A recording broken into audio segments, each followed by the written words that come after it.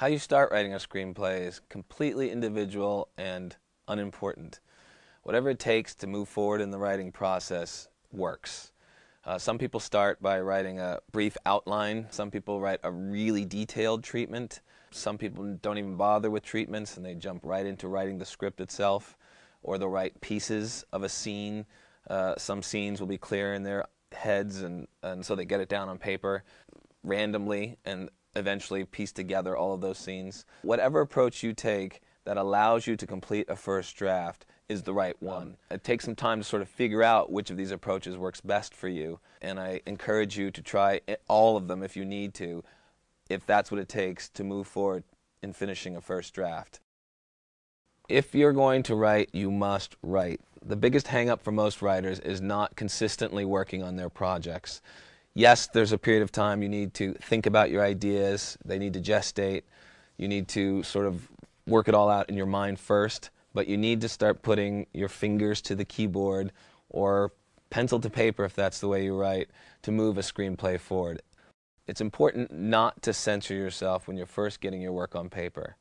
That's another major hang-up for people writing screenplays, is they stop themselves before they even put anything down. It's really important to let it flow out of you. A free flow of your ideas, your thoughts, your sketches, your pieces of dialogue. Just let it flow out of you. Never judge your first draft. Accept it for what it is, which is a more pure expression of the story idea. Think of it in terms of a piece of sculpture, and you've got the clay and you've sort of created the general shape of the thing that you're creating. And then you start digging in and giving it texture and adding lines and shape and form and all the things that it'll be when it's finished.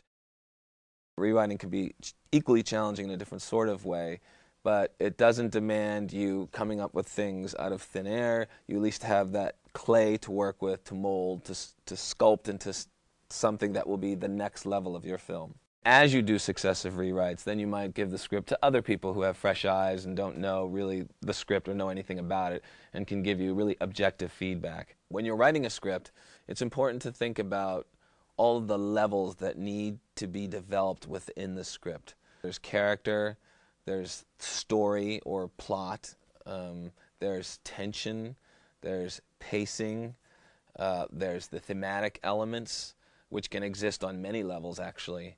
And then there's maybe some level of messaging that you want to put in that may be obvious, maybe less obvious, but some point of view that you want to inject into the script. And all of these things need to exist without hampering the experience of the viewer, so they aren't stopped by some big message you want to put out there or something that overwhelms the entire film. Everything should be able to integrate into the story without it losing its pace and its energy.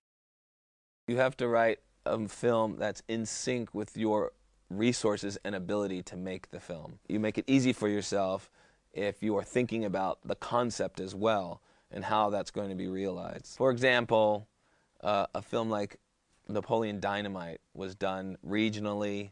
It was done very inexpensively, or relatively inexpensively. Didn't demand a lot of special effects, didn't demand physical effects. It was a very simple, sort of character-driven story with not a ton of locations, as opposed to a film like Saving Private Ryan, which is a big war film with tons of effects and tons of actors and lots of locations and, lots of physical effects. That's not a film that could be realized on a budget that an individual filmmaker can pull out of the air. That's a multi-million-dollar project that can only be realized through a studio. So at the very earliest stages of writing the script, it's important for you to think about what's ultimately going to happen with this script. And if you're going to make it yourself and you have limited means, then you have to conceive of something and write something that works within that framework. If you don't care about what's going to happen to it eventually and you just want to write a screenplay that might get made in some way, shape, or form, then you don't have to think about that so much. You just write whatever is organic to you and whatever it is that you want to say cinematically.